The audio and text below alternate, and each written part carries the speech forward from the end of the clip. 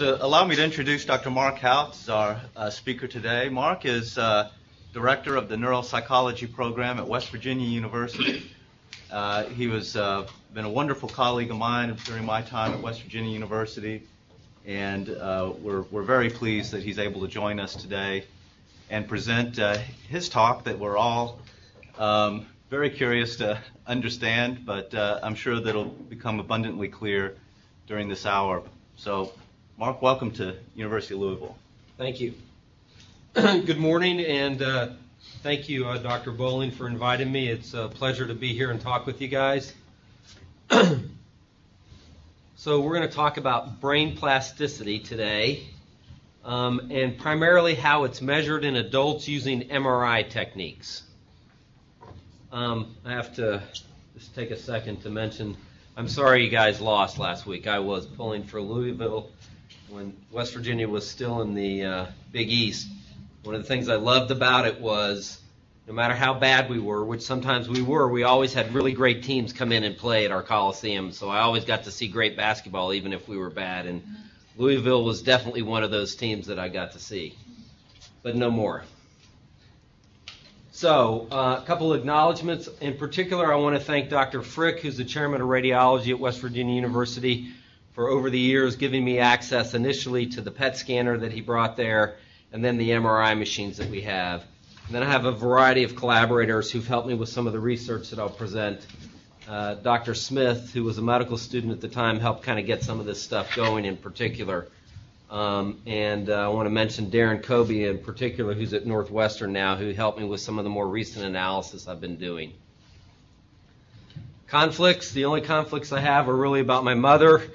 I don't have any vested interest in anything that I'm trying to sell to you today other than some interesting science. I have some funding through NIH with Dr. Catherine Budafish that looks at plasticity and stroke. Unfortunately, we're still analyzing that data, so I won't be able to present any of it today. So here's the real question. Can we really grow our brains and change our brains? And I hope to present some information to you guys today that will convince you that we can to some degree. Just a little bit of an outline here for you. We're going to talk about some of the original studies that were done in this area. And the reason for the title is they were done with taxi drivers and jugglers, which always kind of caught my interest. We're going to talk about the time frame for how quickly we can measure changes in the brain structure using MRI techniques, a little bit about what we're actually changing, and then we're going to talk about an attention training study we've been working on.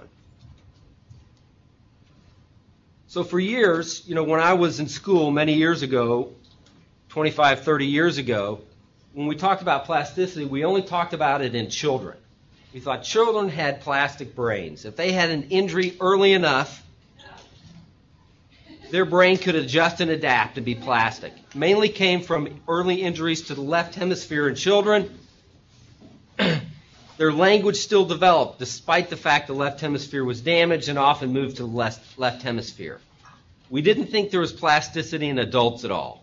We thought that for adults, once you hit adulthood, your brain was done, and it was actually all downhill from there. The only thing that happened is you lost tissue over time.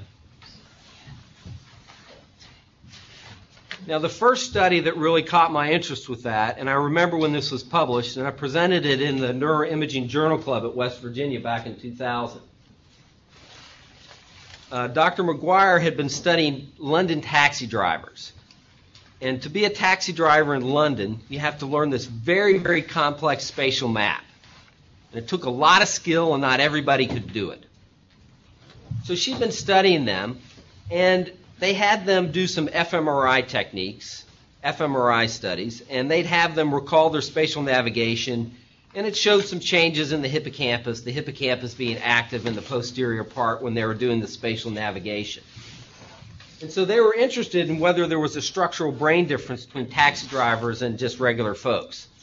So they did this original study. Here, by the way, is this complex map of London that the taxi drivers have to learn. It takes 3 to 4 years, and it has a special name. It's called Acquiring the Knowledge to learn this, and not everybody can do it.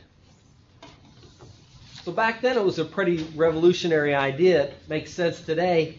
But they took 16 male taxi drivers who learned the knowledge, acquired the knowledge. They used MRI techniques, manually tracing the hippocampus and using voxel-based morphometry to see if there was a difference between taxi drivers and regular folks. And lo and behold, the posterior part of the hippocampus, sitting back here, was larger in the taxi drivers than the controls. This area is called the posterior hippocampal place. The controls had larger anterior hippocampal volumes, and the years of experience for being a taxi driver correlated with the volume of the hippocampus. That was pretty interesting at the time and pretty revolutionary. You're using this relatively newer technique, MRI, to measure a change in the brain and associate it with a particular skill. And that, by the way, is important. If you have an MRI change and it doesn't correlate with behavior, we're not sure what that means. But this correlated with their behavior. So this suggests that experience can change the structure of your brain. Unfortunately, because this study was cross-sectional, retrospective, there's a real chicken or an egg problem here. You don't know if people who learned to become a taxi driver got bigger posterior hippocampus, or whether you had a big posterior hippocampus to begin with, and therefore you became a taxi driver because you had that skill and ability. So it's cross-sectional, it's not prospective, so not sure what that means. But it suggested something, which is we now have the methodology and technology to really correlate brain structure and function in adults. The suggestion was that learning, however, was represented in the brain structure. And actually, is it really so hard to imagine that changes in things that we learn every day doesn't have some kind of structural representation in our brain? It's really not such a far-fetched idea. So since then, there have been many, hundreds of studies that correlate cognitive skill or ability with brain structure. So we know that the hippocampus and the temporal lobes correlate, the size of that correlates with memory performance. We know that people who learn and become professional musicians, they have differences in their brain volume compared to people who don't play music. We know that people who have special athletic skills have different brain volumes in different areas. Okay? But all of those things are cross-sectional, they're not prospective. So, now 10 years ago, this study was published. And this was, to my knowledge, the first prospective study looking at changes in brain volume as somebody learned and acquired a new skill. I'm not sure why these guys picked jugglers. I have a couple ideas. Anybody here know how to juggle? Okay? It is a complex skill to learn. All right? You've got to learn and integrate a lot of visual. It's called the three-ball cascade, I think. That's what it's called. It takes a lot of skill to learn how to do this, a lot of visual motor kind of integration and things like that. After I read this study a few years ago, my brother-in-law knows how to juggle, and he taught me, and I actually learned for a little bit. I didn't scan myself before and afterwards, but I learned, and it's a complex skill to learn. So these guys, they're German. They did the study. They took 24 people. They randomized them into two groups, as you should in this kind of prospective work. One group learned to juggle, and the other group didn't do anything. They scanned them before they learned to juggle. They scanned them right when they finished their training, and then they stopped juggling and the skill declined, and then they scanned them after that. And lo and behold, over time, relative to the people who aren't learning to juggle, if you look at the group level, the jugglers had this increase in gray matter volume using voxel-based morphometry in this posterior temporal occipital area that is thought to be important for integrating visual information. Okay? Now, they didn't observe this change on an individual level, but at a group level, they're able to demonstrate this change. So prospectively, you learn a skill, your brain volume changes. That was really pretty revolutionary. And it's kind of neat that they use jugglers for whatever reason. So you think, okay, that's interesting. I don't know if I actually believe that or not.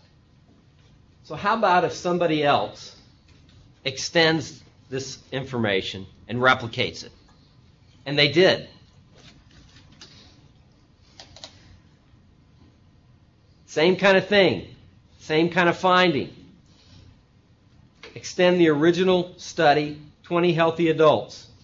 They scan them earlier in the time course rather than just after 3 months to see if they can demonstrate this change happening earlier, and they get the same kind of area that's showing an increase in gray matter volume. Then they extend it to an older population, because these folks that they're studying here in these early studies, these are young folks. They're in their 20s, so maybe it's really not any adult brain is plastic. So they now do it, I won't say in an older group because of my age, I'll say in a more mature, relatively more mature group. These aren't youngsters. And they find the same thing. It's not as robust, but they get this activation or this change in volume back in the posterior occipital temporal junction in the same area. They also find some changes in the temporal lobes and the hippocampus as people are learning new information. Gray matter changes. Okay? So how about white matter?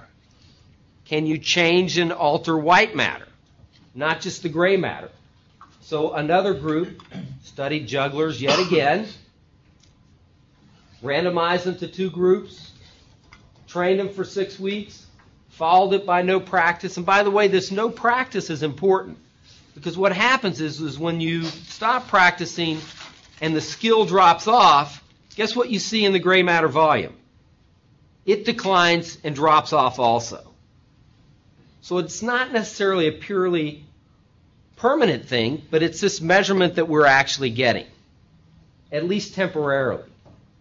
So this other group, by the way, people are publishing these things in well-respected journals. This isn't, a fly-by-the-night journal that people are publishing these things in, these findings in. Journal of Neuroscience, Nature Neuroscience. I wish I could publish in those journals. Lo and behold, they find changes in fractional anisotropy using diffusion tensor imaging with increased values in that same region where the other groups were finding these increases in gray matter volume. And they decrease over time as people stop juggling and the skill goes away. They get the same gray matter changes there also. So that's really pretty interesting. You learn this complex skill. A bunch of different labs have done this using different techniques, different variations. You can see the changes begin to pop up within 7 days. Changes gray matter and white matter. As the skill goes away and declines, the MRI changes begin to trail off. So as a neuroscientist, that's really pretty interesting and fascinating. It kind of goes in the face of what I was taught when I was first learning and studying the brain. As a clinician, it's really very interesting because it suggests that maybe we can facilitate recovery from different disease processes or injuries. It really has that potential. So, ever since I started reading this literature, I kept waiting and waiting and waiting for the group who did this original study with the taxi drivers to present some kind of prospective data, because they really got this ball going. Okay? So I've been waiting and waiting for that information to come out. And lo and behold, a couple years ago, they published a prospective study with these same taxi drivers. Okay? It took them a while to collect the knowledge because they had to study people over 3 to 4 years, because that's what it takes for them to, quote, acquire the knowledge and learn this.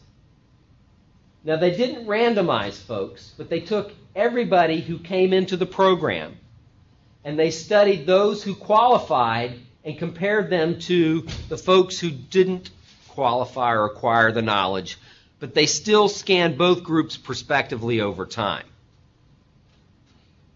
And what did they see? They saw this change in increase in volume in the posterior hippocampus.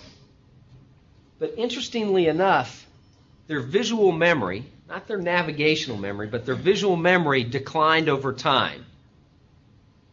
So it seemed to suggest there was some cost for this new learning that they acquired. That your brain just doesn't grow in all areas, but that if it grows in one area, maybe there's another area that might decline or not function as well. And there's that same little nice area in the posterior hippocampus where they're getting this change. Left and right, a little bit more on the right. So finally, I was able to smile about these taxi drivers now because you learn to drive a taxi in London. You are successful. You are changing your brain as you do this. You learn to juggle over the weekend. You're changing your brain. Pretty interesting. Do we have any medical students here? Okay. So I don't have the study up here, but there was a study that they did with medical students. And it was done in Germany, and the way the medical school works in Germany, you have these breaks in between your classes where you do this massive amount of studying before you take particular exams. It's a little different here than in the States. You have this distinct time period when you did that. And this German group studied the medical students, okay? And they compared them to other students who were just kind of studying continuously across the board. Guess what they found in the medical students scanning them before this intensive study period and afterwards? Bigger hippocampus, bigger parietal cortex as they're learning and kind of integrating this information as a group. So, this kind of plasticity, as we'll talk about, has been applied now, this kind of methodology, to a lot of different kind of skills and settings. So how quickly can this happen? Jugglers show the change within 7 days. Can you measure it actually faster than 7 days?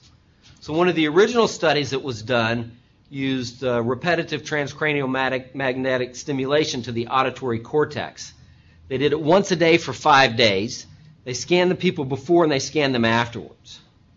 And they saw this increase in volume in the primary auditory cortex. Now, when you think about this, you think, well, maybe that's just irritation or inflammation or something like that that's happening from the stimulation. But they had this nice behavioral correlate with it that suggests not only did the gray matter increase, but the speed of the auditory evoked potentials actually increased at the same time also, and that those correlated. So it's not just an irritative phenomena, it's an actual change in the functionality and the improvement in the tissue and how it works. So you can actually see that change in 5 days of doing TMS. Okay, can you see it any faster? Gray matter changes within 2 hours. So they took 19 subjects, they taught them essentially a new language. So these are English speakers, they taught them to read these Chinese characters that they made up to go with colors. So it's like learning a new language. They study it intensively over 2 hours. They scan them before and afterwards, and you get this change in the volume back there in the primary occipital visual cortex, which is where you should see it. That makes a lot of sense. Now, interestingly enough, you'll notice on some of these MRIs I'm putting up, you also oftentimes see some changes in some areas and you have no idea what that has to do with. I don't know why there's a change in the cerebellum with this task. So sometimes you see these anomalies, but most of the time you're seeing changes in volume where you would expect to see them, where we correlate these skills. So 2 hours to change your gray matter, learning a brand new skill. That's pretty quick, and we can measure it with MRI. What about white matter? Okay, who here has played video games? Come on, am I the only one? Come on. All right, video games are bad for you, right? They're no good. You shouldn't play video games. Not necessarily the case. Anybody here ever played a game called Need for Speed? Yeah, I have. Okay, so this is a car racing game. I love cars. I love driving fast. It's better for me to drive fast in a video game than in real life, but I'll probably do a little of both. So Need for Speed is a video game where you drive your car, and depending upon the version of the game, you have different tracks that you can drive on. And so what they did was they took a group of subjects, they randomized them into 3 groups. One group, the learning group, did the same track over and over and over again over this training period. And anybody who's played this game knows that as you do this repetitively, you learn the track and you get faster and you get better. But if you do a different track each time over that same time period, you really don't improve your skill because you're not getting that repetition. So they had a group that did the same track, they had a group that did the different track, and they had a group that wasn't doing anything. All right? They scanned them 2 hours apart using diffusion tensor imaging with the training in between. And they get changes in the hippocampus, anterior and posterior, using diffusion tensor imaging. And these are mean diffusivity values and FA values around that area. So within the same 2-hour time period that you can learn a new language skill, you can change the structure of your brain learning this new visual complex skill. So if your mother ever says to you again, or you ever say to your child, stop playing the video games, they're no good for you, you should pause and think about that because they may actually be developing your brain in some way. So 2 hours it took to do that. Now what was really interesting about this study, besides the fact that they used video games, was they did an animal study along with this. So far we've been talking about these imaging findings. And you notice all I've said is, well, an increase in the gray volume or an increase in something about the white matter. I haven't said what's actually changing. We don't know what we're actually measuring within those scans. We don't know what that change in volume actually represents, do we? I actually have no idea, even though a couple studies like this have been done. So this is actually really important work. So they try to do the same kind of study with animals. They scan them, the animals, and then of course they sacrifice the animals and look histologically for changes in the brain. So in this study, they're using a water maze. They have a passive control condition, a no learning condition, and then a learning condition where they learn to swim their way out of this water maze and find the tower, or find the platform to get out. And essentially what they found is the same kind of thing they found in the humans, who we don't sacrifice, but we just scan. They found the same thing with imaging, and then they found some changes histologically. There's some suggestion that there's a change in the number of synaptic vesicles. Maybe BDNF was increased also. And I'll tell you, this was really interesting to me because it seemed to point people in a direction that says, okay, so when we see this change in gray matter volume, we see this change in white matter, what's actually happening there? It's not that we're probably actually growing new neurons, but maybe that there's support cells or structures associated with the neurons that might be changing that help them function better. So we can change gray matter and white matter within 2 hours and measure it. So those changes have probably always been there. But now we can actually measure it. We still don't know what we're actually changing, though. And even though there have been some other studies that have been done using water maze tasks, scanning animals, sacrificing them afterwards, in looking at these studies, I really haven't come upon anything that's consistent in the findings. Part of it is because everybody's measuring something a little bit different. It always seems to be something to do with the support cells and structures associated with the neurons. Now, this most recent study was actually a little more promising and interesting, and it made sense to me because they just looked at essentially diffusion tensor imaging in the animals, and then they're just looking at how much myelination is going on. Because we think DTI, diffusion tensor imaging, looking at fractional anisotropy, is measuring essentially the integrity of that white matter, which might be myelin-based.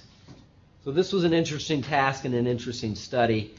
They took rats, put them in a cage, and just through the bars of the cage, they drop a pellet. And in one group, with the preferred paw, they could reach through and actually grab that pellet, find it and grab it. So they're teaching them a reaching and grabbing task that's successful. So when you're doing that with one hand, you're actually using the other hemisphere. Okay? With the other paw, they would have an opportunity to do that and see the pellet, but were never successful. So it's a little cruel, but they could never actually get that pellet. Periodically, they just reinforced them, but it was not through the success of that skill. All right? So they're looking at animals who are successful and unsuccessful, who get the training, don't get the training, and they're looking between hemispheres. And they found this difference between hemispheres. So the hemisphere that is contralateral to the paw that's learning actually shows this increase in myelination, increase in FA value. The other hemisphere that's unsuccessful is not changing, and the animals who are not trained don't show any changes either. And then through staining the white matter, they suggest it's really, for whatever reason, you're increasing the myelination that happens. And of course, it correlates with how well they learned. And this is a really important point, because if you only change the volume of the brain and it doesn't correlate with the behavior, we really have no idea what we're doing. This is really important supportive information, and the good studies that are done, you get that correlation and that change. So it's pretty specific by hemisphere, it's pretty specific by location, and it correlates with change. And it seems to suggest there's an increase in the myelination. But we really don't have a good answer yet. MRI does not have the kind of resolution in humans that we need to have to really drill down and understand what we're actually measuring. This blob of gray matter that we're seeing increase, we still don't really know what that is. The change in the white matter using diffusion tensor imaging, maybe we're a little farther along in understanding that it has to do with the myelination. Okay, so let me talk briefly about a couple other clinical studies that are interesting. So then taking the same methodology and applying it to patients, what can you see? Okay, schizophrenia. Chronic disease. It is not treated. It is managed with medication. You have schizophrenia, you have it for life. There's a group that put folks through a 2-year training program that worked on cognitive rehabilitation and social skill training that showed improved functional status, scanned them pre and post. Granted, there's a lot of stuff intervening there. They showed some increase in brain volume, and then less decrease in brain volume over time compared to a control group. So with schizophrenia, you lose brain volume over time relatively more rapidly than in normals. And so this intervention appeared to stave off the loss of brain tissue and maybe increase brain tissue some in a chronic, managed, but untreatable disease. That's interesting. Anybody here know anything about mindful meditation? Okay. This is a hot topic in psychology and psychiatry. It's used a lot now for treating various disorders. There was actually a recent study within the last couple years in the Green Neurology Journal using mindfulness with MS patients and showing a good outcome with them. So what happens if you take mindful meditation and you apply it? In this case, it was just to controls. You show these huge increases in areas of the brain that are typically associated with things like meditation, posterior cingulate cortex, which is probably part of the default mode network. How about if you just give a bolus of dopamine? What happens to the brain? You can actually measure the change where you would expect to measure it. Change in brain volume from a single dose of dopamine. So when you're administering dopamine to Parkinson's patients, there's an alteration that we can now measure in the brain as a group. Chronic pain. When you think of chronic pain patients, what do you think of? Do you think about their brain? Not typically. There are known changes in the brain with groups of patients with chronic pain. We've done a little bit of that work. What happens when you treat them with cognitive behavior therapy? Teach them how to manage and cope with their pain. You get changes in the frontal cortex in the patients who learn how to manage and control their pain just using psychological techniques. That's pretty interesting. That's pretty powerful. We know it works behaviorally, but we can actually measure that change in these patients now. What if you take older subjects and train them how to improve their memory? You get a change in the white matter of the brain in the anterior part of the brain.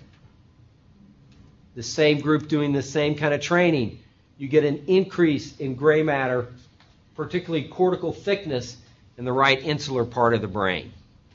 So taking patients, older patients who are developing memory problems, putting them through a cognitive training protocol, you can actually measure an alteration in their brain structure. That correlates with the change in their behavior. And this is a pretty interesting study I came across as I was preparing for this talk. So they took patients with Parkinson's disease and they gave them balance training. And they measured a change and an improvement, an increase in the volume of the cerebellum to help them compensate as they learn how to manage their balance.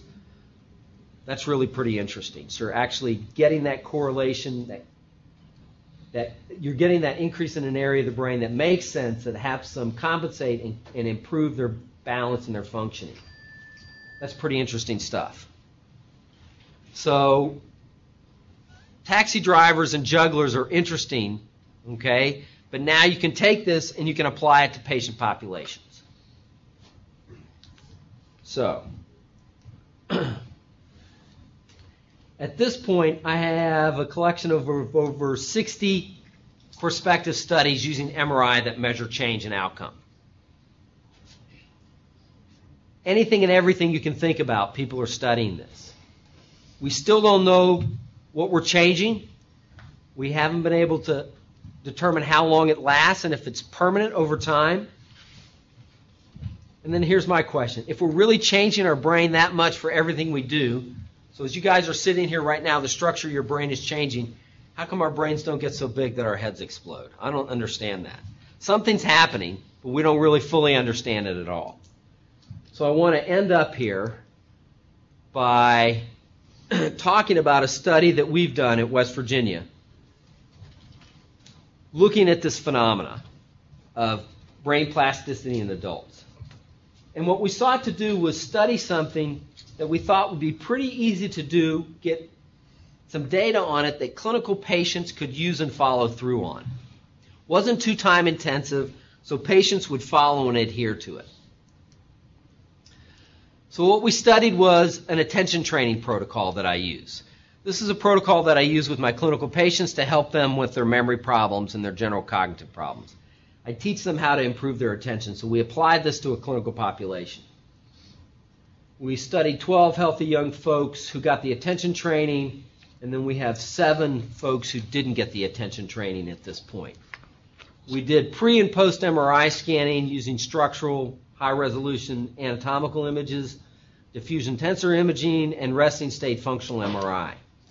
We assessed their cognition before and afterwards, and we had them practice 20 minutes a day is all, 10 out of 14 days a week. So that's 200 minutes of training is all they got. So here's the task. It's an MBAC task is what we train them on. So what you do is they take a deck of cards and they turn the deck of cards over one at a time. And the NBAC task varies in its complexity based upon what you're doing. If it's a 0-back task, you just say the card that's right there. If it's a 1-back task, you take this card, you turn it over, take this card, turn it over, place it on top, and then you have to remember this card going 1 back. For 2-back, you place this card, this card, this card. Once you place this card, you have to remember 2 back. So you'd say 3 of hearts, Queen of spades, Ace of spades. These are covered up. And after you say that second card, then you have to go back and say 3 of hearts. Then you say Queen of clubs, and you have to remember Queen of spades, 9 of spades, and so forth.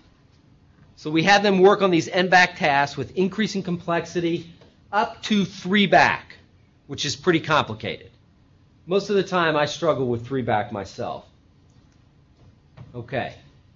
Now, in addition to just practicing this task, we taught them what we think is most important, 2 principles.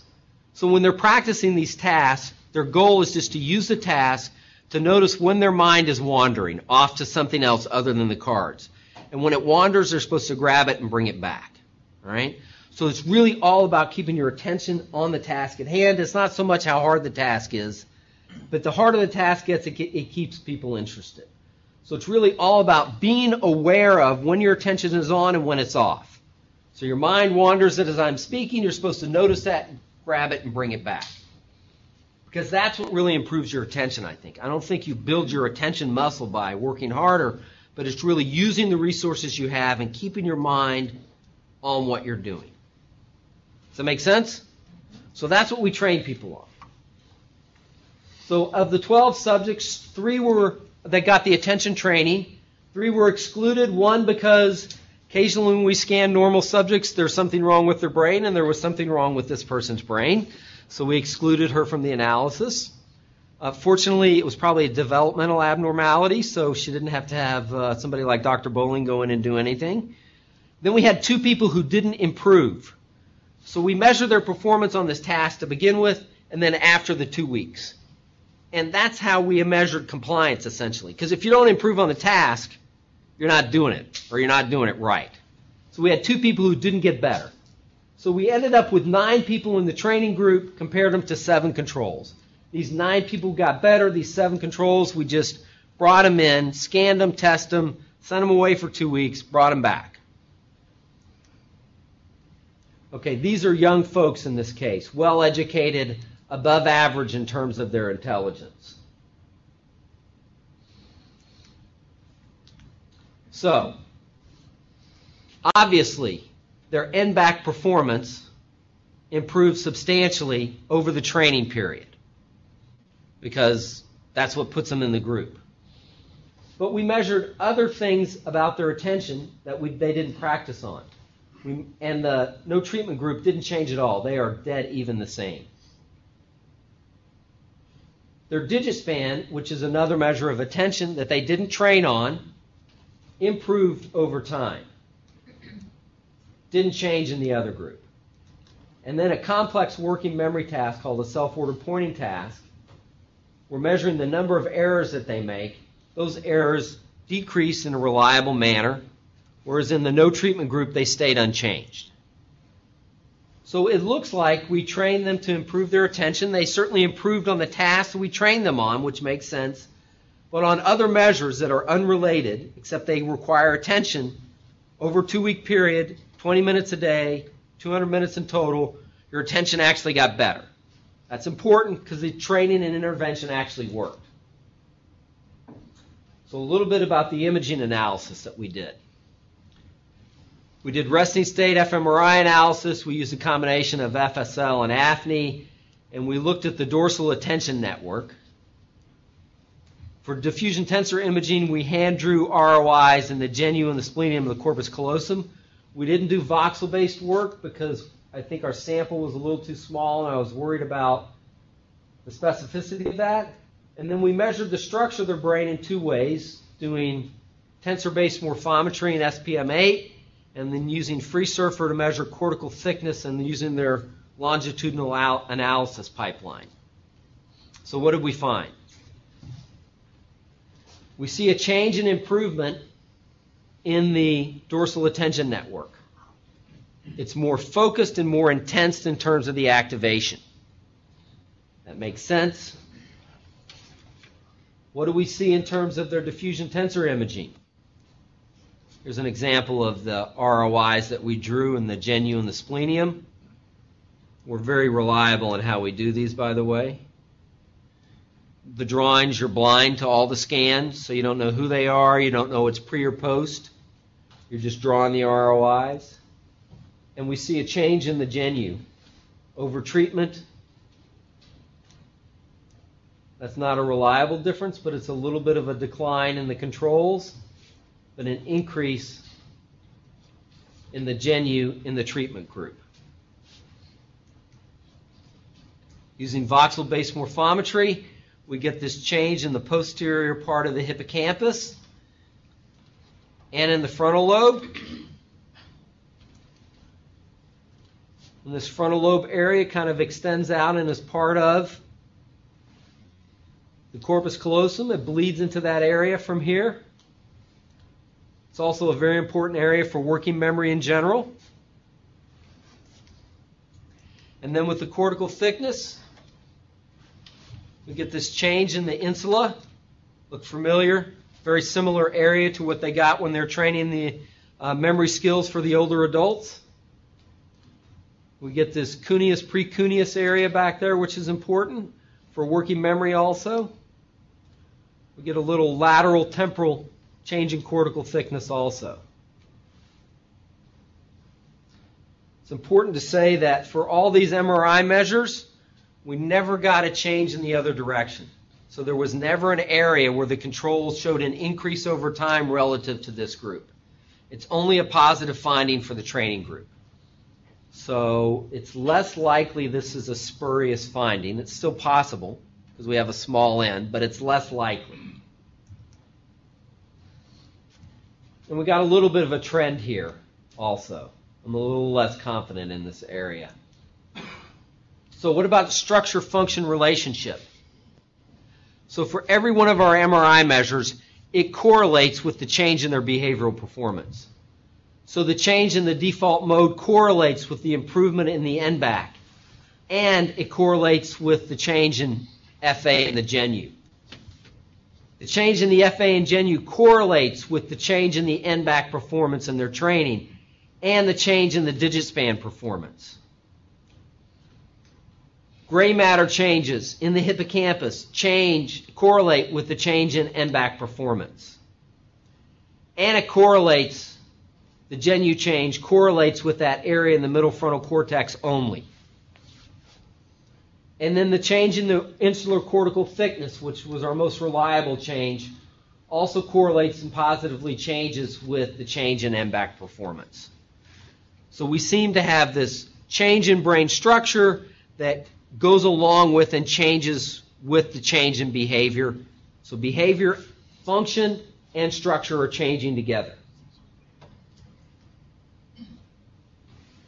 So to me, this is important because this is a really pretty brief training protocol, isn't it? You can convince most people to give you 20 minutes a day for 2 weeks. It's actually less than that. 200 minutes over 2 weeks. That's not a lot of time investment. We actually see an improvement in their attention, and it's altering their brain structure. That's really pretty interesting. And to me, it's important because it's clinically usable and practical. All right? 20 minutes a day, that's what it takes. All right?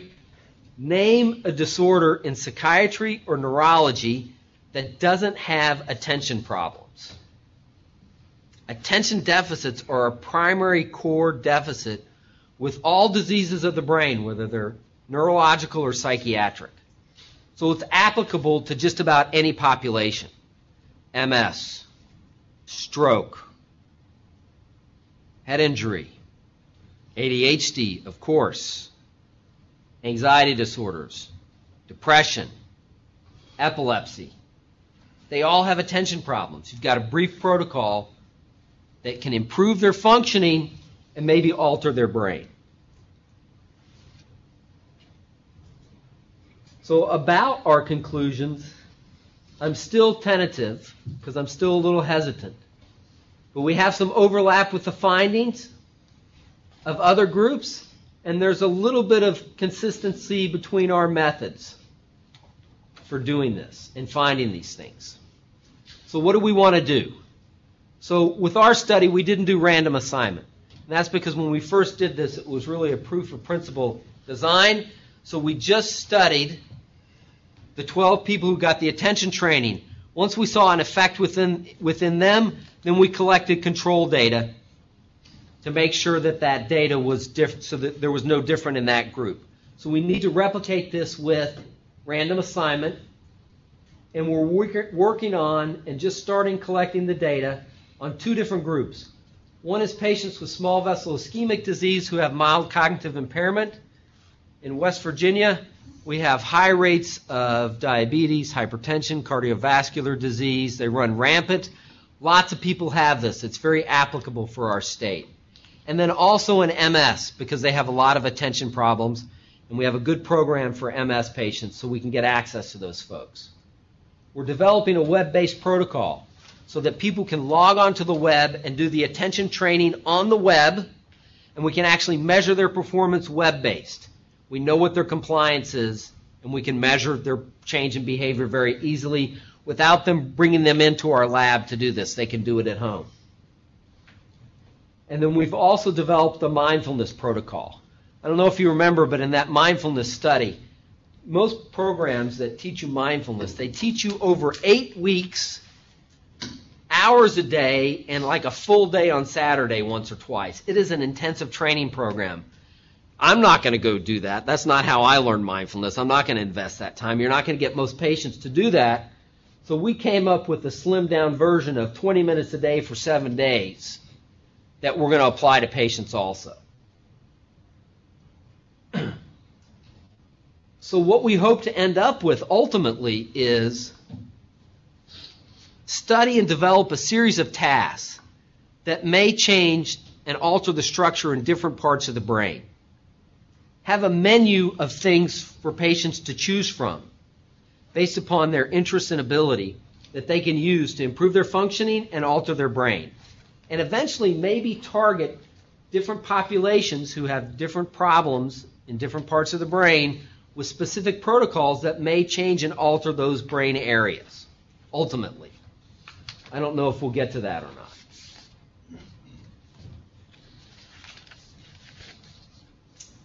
And that's it.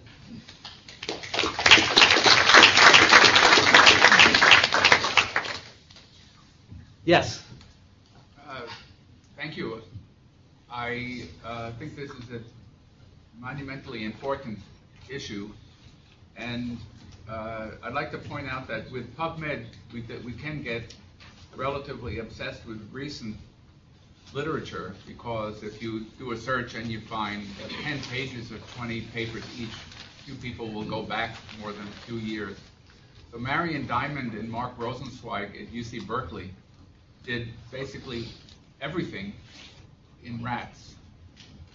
And they showed rats in an enriched environment have more neurons, more synapses, more dendrites, more arborization, more blood flow, more proteins, larger neurons, and of course not with MRI or DTI. Right. But they showed that the structure and function of the brain is directly dependent upon what we do. Correct. And clinically, it's an enormous problem, as you mentioned. Particularly, I always ask my patients and families, what do they like to do when they're not working? And the conclusion is many people, of course not everybody, but many people, they have absolutely nothing. They don't have any hobbies. They don't have any recreational activities. If they're not working, they're watching television, or they're reading the Courier Journal, which is not a very intense task. And my approach is I want to find out enough about them so it can be personalized. Because I have no faith that I'm ever going to get my patients to do something. I tell them you should do this, right, and they'll do it for a week or two. But for what we need, as you point out, they have to do it continually. They can't just do it for 2 weeks and then stop. Right. So I try to find something about them, about their history, something that they can find interest in, and encourage them go ahead and do that. Go to a church group, or learn to sing, or continue singing, or just do something that involves learning. Right, right. So yeah, you made a couple good points here, and you're right. There is an animal literature that goes way back that shows plasticity in animals, and so my focus has really been on this more recent application to humans where we can measure it using MRI. But there is a larger literature with animals that goes back. And then the point about individualizing, a lot of people come up to me and they say, oh, so should I do crossword puzzles? I heard crossword puzzles will make sure I don't get Alzheimer's disease. And I say, the first thing I say to them, I say, do you like crossword puzzles? And if they say no, I say, well, then don't do it. because you're going to try to do it, you're not going to like it, and you're not going to follow through. Okay? So what do you like to do? If they tell me something they like to do, then we try to find something that's a variation of that, where they have to learn something new, it's something they like that they'll comply with and adhere to, and we can vary it, and we'll get the compliance, and it still involves new learning. It seems to be that it's important to have some new aspect to it, but you have to hook it into them, or they're not going to do it. I think that's important. I agree. Yes? Mark, thinking about what is enlarging the cortex in these different regions, there could be a different sort of mechanism for cortical enlargement in different regions, and a lot of this is going back to the hippocampus, and I'm thinking that it is well known that the dentate gyrus, there is a postnatal neurogenesis that does occur in the dentate gyrus, and so in fact it's possible that there could be new neurons, particularly in the dentate gyrus. Yeah, it's certainly possible. Although, you know, when I read this stuff and I do this work, I get really excited, and I try to remain. When I get so excited, I try to remain a little bit skeptical about it, because I want to question this and I want to make sure this is something we're really finding, and I want to be a good scientist about it. So part of me gets excited and says, yeah, we're growing neurons. This is what's happening. But I remain a little bit more skeptical about that. There was a recent study that I didn't include here that really did a nice job of tracking changes in cortical thickness and folding also with intelligence longitudinally over time. That's a pretty recent study that I've got to look more at that may actually speak to some of this also. Because when you think about it, if you're getting a change in the folding, that's really a different process than just measuring an increase in the gray blob. It says that you're changing the complexity of the tissue and how that tissue is actually working also. And that might be interesting work also, to see what happens with that. Yes? So I was interested where you had shown, you said that you learn a skill, there are changes that you see, and then when you sort of stop performing that skill, that these changes tend to disappear. Has anyone looked to see if there's like a time-dependent if it's time-dependent, for example, you learn a skill for a short time, does that seem to disappear faster than you learn a skill for years? So these kind of definitive studies on timeline really haven't been done. So it's just this kind of, we should look at this and see what happens when the skill declines over a period of time, and they find that. But they really haven't done as much work looking at that change and decrease and what factors into that. There's a little bit of data that the time course and change differs between whether you're measuring gray or white tissue, gray matter tissue or white matter, okay? There's some suggestion there's a difference in the curve between them and how they change, in the steepness of how it changes initially and how it changes over time. But definitive studies to kind of map that out clearly have not been done. At this point, people are still like, oh, wow, this is amazing. Let's do this. And they really haven't had a chance to systematically and kind of parametrically look at some of those kind of things. I know you had a question. So I have two questions. First question is, as you showed in that taxi driver study, where they found that there's an increase in the posterior hippocampus, but they lose the visual thing. And I know this is a study for a long time, for 3 to 4 years, and whatever other studies you have shown are the short time period where they didn't see any deficit in any other task. So is it like if you're learning a technique for a very long period of a time, you can lose some of your other skill, as they talk about, maybe because you are getting more inputs out there, which is enlarging that area and which will affect the, so what's your thought about it? It could be you're not doing the other skill now and it's declining. So that could be part of that phenomena there, that because you're concentrating so much on this, you're not doing this other thing. And that's how, kind of the brain balances itself out so your head doesn't explode, because it doesn't keep growing and growing. So that may be, you're doing more of this is declining.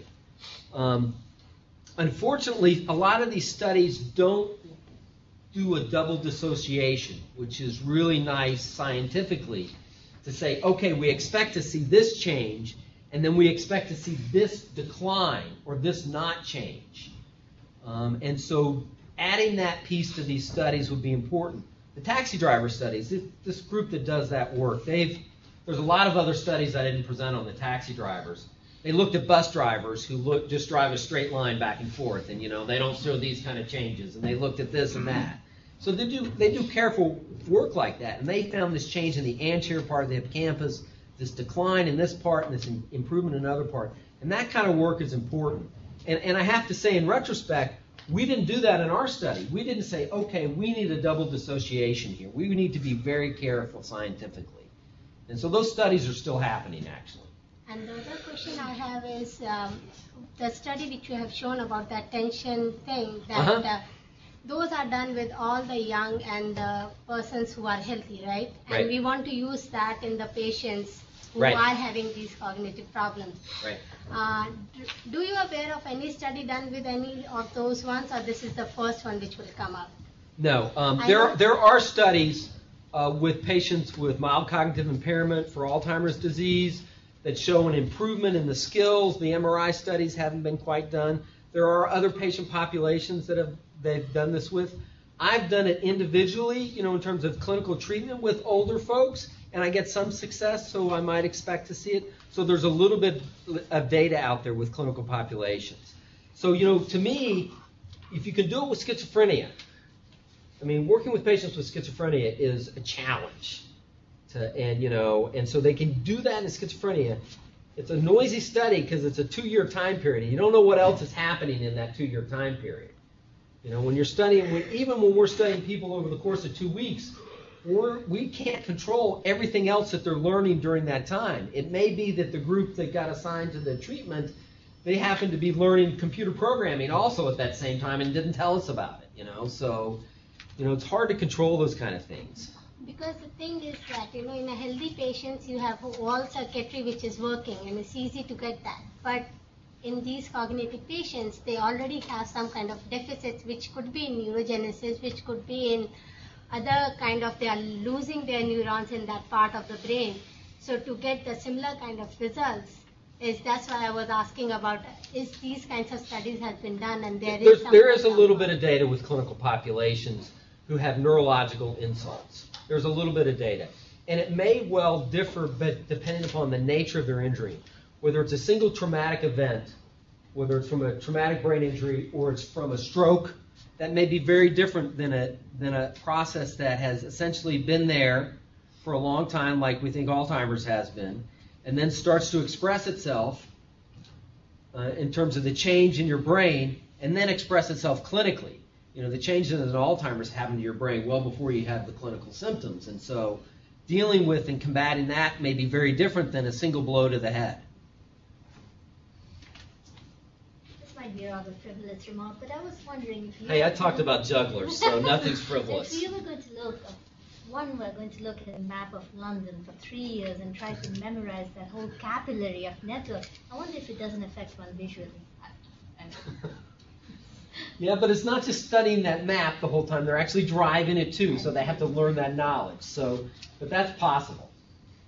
I hadn't thought about that. Well, Marc, thank you very much. Wonderful talk. Thank you. Thank you.